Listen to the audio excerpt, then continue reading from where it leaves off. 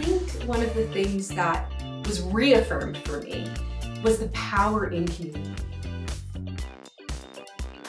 The capability of the people to come together to care for each other and how much they care for their land and their spaces. Please keep doing that very important work. You are helping to heal that water all across the land. It's to help people understand what an operator does, and also to get to understand what is needed to treat the water. If the person has confidence to do whatever work it is, they'll succeed at it. They're learning skills that haven't been focused on in the community. Yeah, clean up the water and the sources it has here.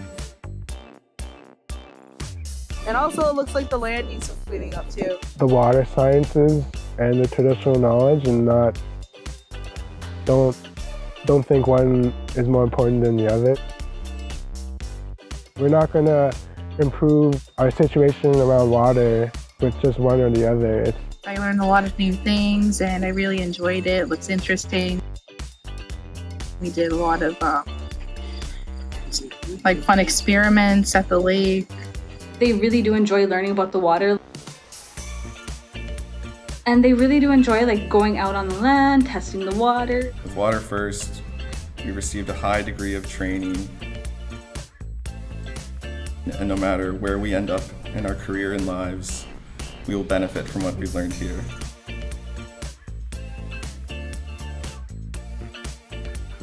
Water First has a focus on education and training.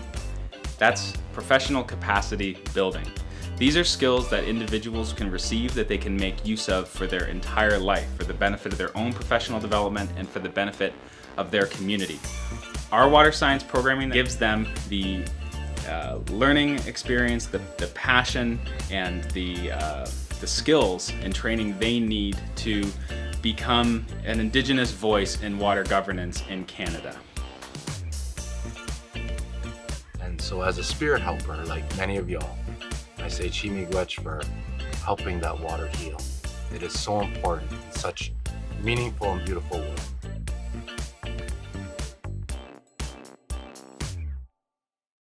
We at Water First, we work in partnership, we work in collaboration with Indigenous communities to address local water challenges. And we do that through education, training, meaningful collaboration, all right? Designing awesome programs in collaboration with communities and delivering them in communities for communities. Yes, so I'm going to move into a little bit of why the need of Water First. I'm sure you know the need, otherwise you wouldn't be here, but I'm still happy to expand on it a little bit today. One of the big things that we strive to do is to remove the barriers to education and training that exist for individuals within Indigenous communities, be they systemic barriers, geographical barriers, social, cultural. We are very mindful of these barriers and we are thoughtful in the development of our programs in ways that we can address them, we can navigate around them, we can navigate over them, through them, however we need to get around them. And that is something that we care deeply about and that we're very thoughtful about. We are also, one thing that I notice on our team in our staff is I've never seen a more caring and supportive group of people when it comes to the individuals that they are training and they're teaching and working with. It is a gift to get to work alongside these people and to see, and it makes me so happy to see how individuals, interns, students within our programs are treated, respected, and cared for. It is second to none. And that's something that's part of the reasons why our programs have the success that they do, are the people that are delivering it, and of course the people that are doing the programming. So that in a nutshell goes into the need of Water First programs. Was it a nutshell? Maybe I was a little too elaborate. I'll find out in the break. But for now, I wanted to, we're gonna go into introducing our first guest today. It's going to be Dr. Jeannette Corbiere Lavell. And prior to her speaking, I did want to mention that we're lucky to have her as a member of our advisory council.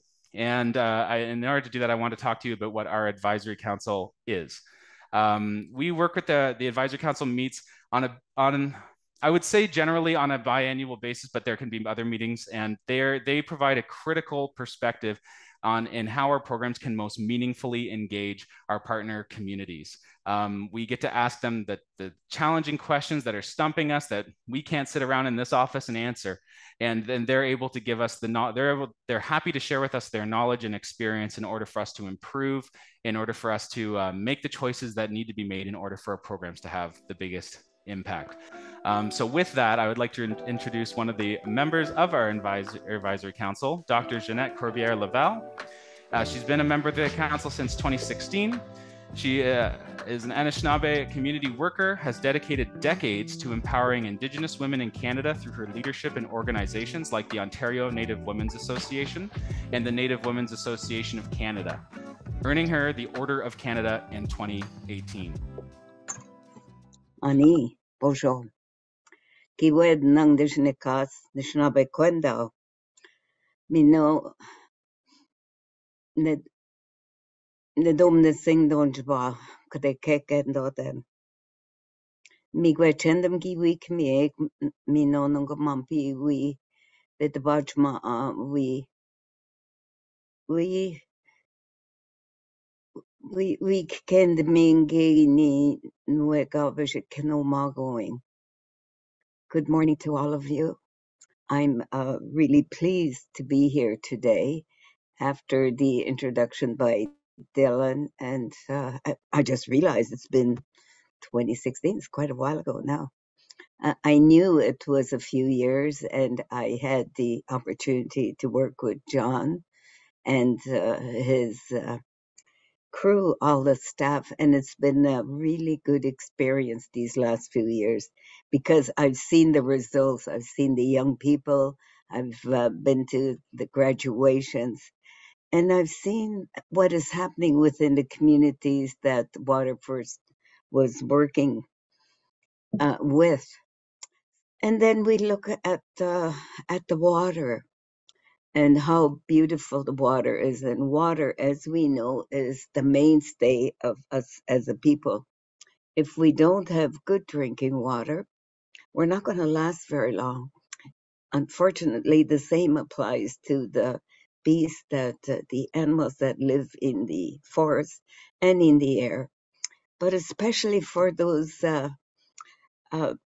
beings that are in the water, all the fish. And all these beings, these gifts that we have been given, they can survive really, really well without us. So we are at the bottom of all that creation. They would get along really well without us. We're the ones now who have that role of protecting and doing what we've been taught. It is crucial right now, especially right now when we look at what is happening in the world. Josephine, the water walker, the first water walker, started off by walking around the water in the Great Lakes. She was living in Thunder Bay. She started walking there just on the shores of Lake Superior. She did that 1 year or 2 years it took. She went all around Lake Superior. Then she went on the following years to all the other big bodies of water, the Great Lakes. And from there, other of our indigenous people, the women especially, spread out down into the United States and, of course, right across Canada. So I guess what I'm trying to say is there is that awareness of our role, our responsibility in protecting the water, making sure it is clean, it is viable, it's drinkable. Many years ago, especially in our small communities up north, Northern Ontario, there were such devastating accounts of our people not being able to access good water to live every day. And so the mothers had to bathe their babies in water that was full of chlorine.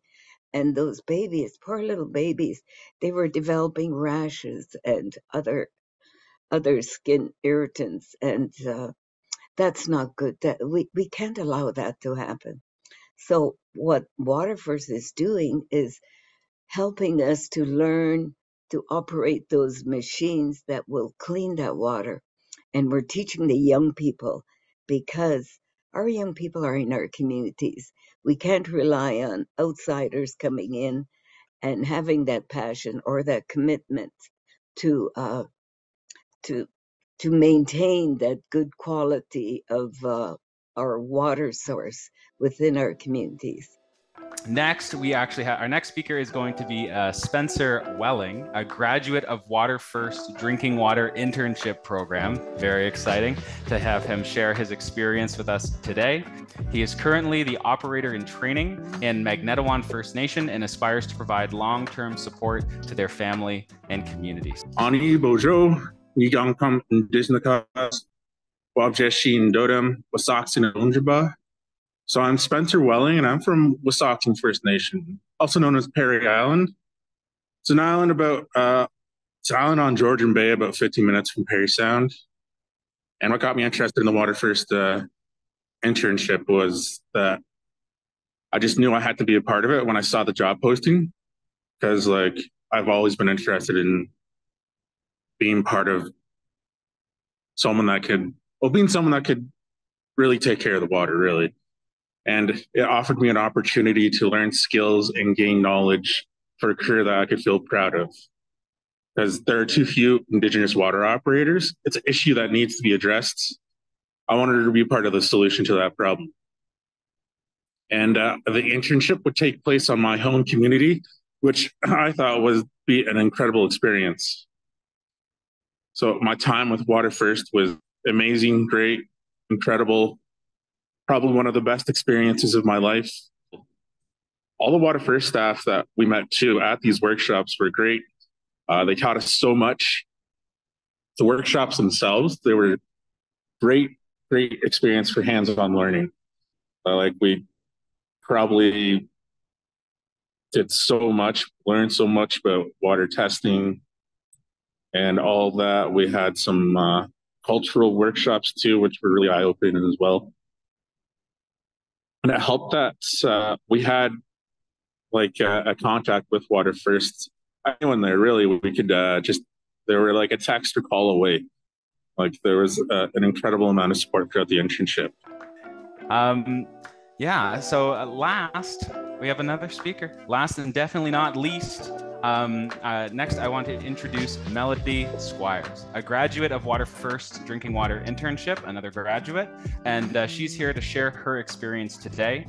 Melodie is a mother, a daughter, an auntie, and a friend from Serpent River First Nation.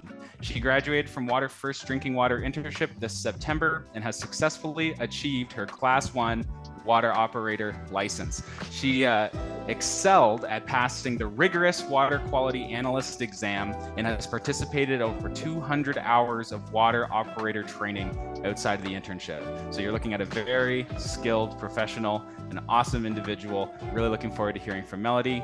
My name is Melodie Squires, and I am from the Bear Clan, and I am one of Water First's most recent graduates.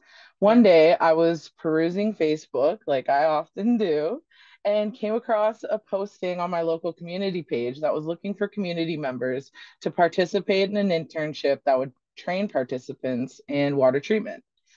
I thought that this was an amazing opportunity for me to be able to give back to my community.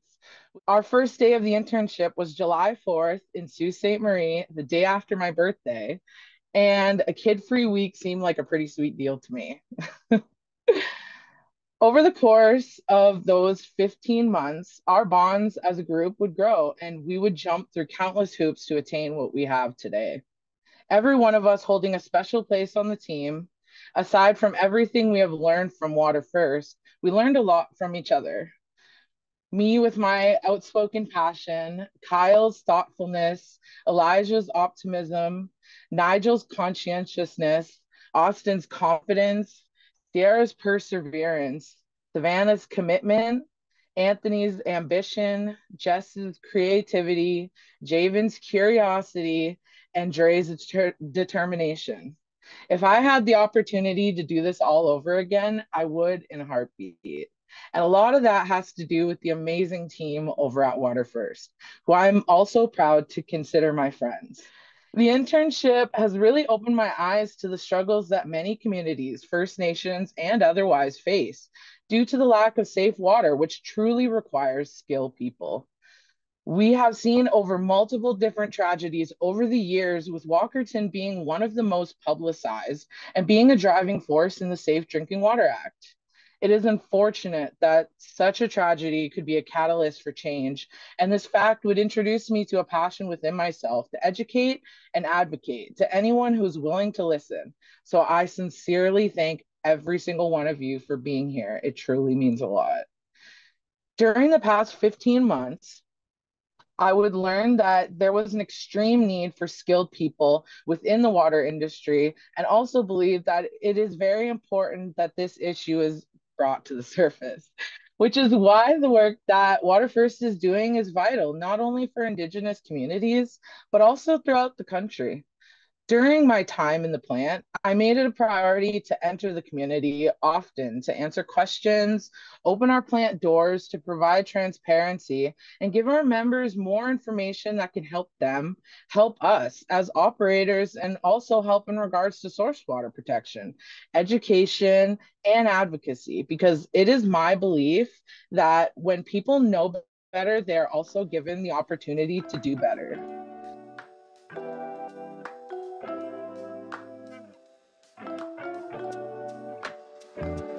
This question is, from your perspective,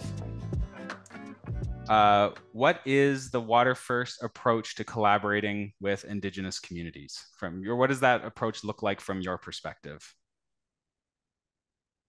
Okay. Well, from my side, and as I said, it's been almost 10 years, I guess 2016. It's been very respectful and relevant in that we have been offered, as people at the community level, we've been offered technical information, technical advice, skills that could be made available to us at the community level. And this doesn't usually happen. Many of our people, myself, in order to get qualified as a teacher, you have to leave our communities. And as some of the others were talking about, if you have a family already and you have children or you have elders that you're responsible for, it's just not possible to leave to acquire more skills that you would like to do. So Water First gave us that opportunity, because technicians came and said, look, we can work with you in your community. We can help the members in our community who want to work in the water treatment plants, who want to work with our schools. How does Water First decide which communities to work with? Complicated question. I guess the general answer is Water First aims to provide programming to any community that sees the need for what we do. And that in practice is the demand for our programs is outstripped by our capacity right now within our team. We are a growing organization, but there is still a demand for our programming that exceeds what we are currently available to do in each of our departmental areas. We feel that pressure all the time, trying to decide, should we visit, prioritizing communities can be very challenging when there is equal need. We endeavor to go to remote communities. We try not to let geography, we try not to let seasonality determine when we do our work and who we're able to work with. So we try to customize our programs as much as possible. And yeah, it's a challenging discussion that we have to be having on an ongoing basis, trying to see where it is that we are able to work. Spencer, what keeps you interested in being a water operator? Well, the fact that there's a lot of operators that are retiring, a lot of Indigenous operators are retiring. So, it's kind of crazy that how big of a need there will be for more Indigenous water operators in Ontario. Like that's just in Ontario. There's so many operators that are aging out, and some that don't want to be operating anymore because there's it's time. So I definitely am wanting to get on my certifications and get as many as I can, learn as much as I can, just so I can feel super confident in my abilities. Jeannette, can you share your thoughts on how Western water science and traditional water stewardship complement each other in order to address water challenges? How the two complement each other? Well, I think it's obvious that our people knew just from their ancestors and living on the land the best way of maintaining healthy, livable environment and surroundings.